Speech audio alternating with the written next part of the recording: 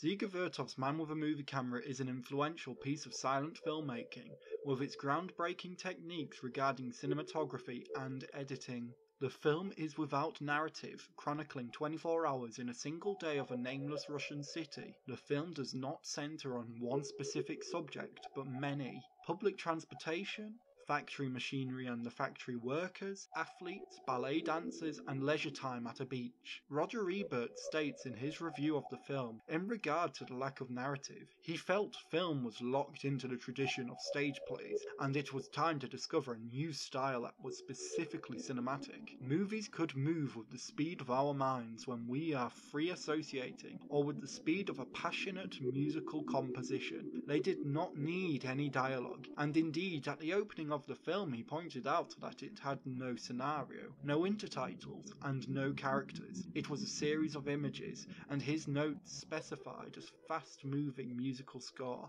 The intention to discover the cinematic with this film, and to not replicate other silent films that focused more on narrative, was achieved through the film's use of unconventional at the time cinematographic techniques. Man with a Movie Camera, literally depicted in the film as a man carrying a tripod through the city, is portrayed as filming via experimental and unique methods, such as filming on the back of a vehicle in motion, or placing the camera in between train tracks waiting for the camera to film underneath an oncoming train. This inventive portrayal of the filmmaker is a reflection of Vertov and his crew's attempts to film, discovering new radical methods of filming that were uncommon in the silent era. The film demonstrates a variety of shot types and framing, such as a tilted shot or the frame within a frame, and camera movements such as a handheld camera swerving from a height, reflecting what an eye might see when swiftly looking around, which demonstrates the forward-thinking ability of the film crew. These types of shots may be more commonplace in cinema today because of their implementation in this film. Regarding editing within Man with a Movie Camera,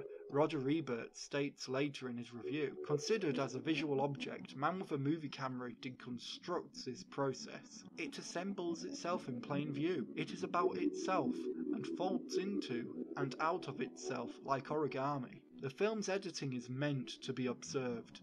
More commonly in films is an invisible edit encouraged, one that does not necessarily draw attention to itself, but with Man with a Movie Camera, the editing is at the center of the film. Techniques such as slow motion, jump cuts, split screen, and overlays are used throughout the film. Even stop motion animation is implemented in the film during a sequence where a camera and its tripod seems to become sentient, having a life of its own. Once again, although these techniques may be more commonplace after Vertov's film, jump cuts were famously used in Godard's Breathless, and slow motion has been used from sports broadcasting to Wes Anderson films. Before Man with a Movie Camera, they were certainly not as commonplace. The editing manages to construct cohesive sequences together from various images, an empty theatre, a projectionist setting up the projector and film reel, seats that seem to invite an audience as they slowly shuffle in. Although the shots are from various locations within the theatre, once edited together as a sequence, it becomes clear that the theatre is being prepared for the screening of a film implied to be Man with a Movie Camera. In conclusion, Dziga Vertov's Man with a Movie Camera implemented many techniques regarding cinematography and editing that were experimental and radical at the time but have now become more commonplace. Man with a Movie Camera seems to suggest that,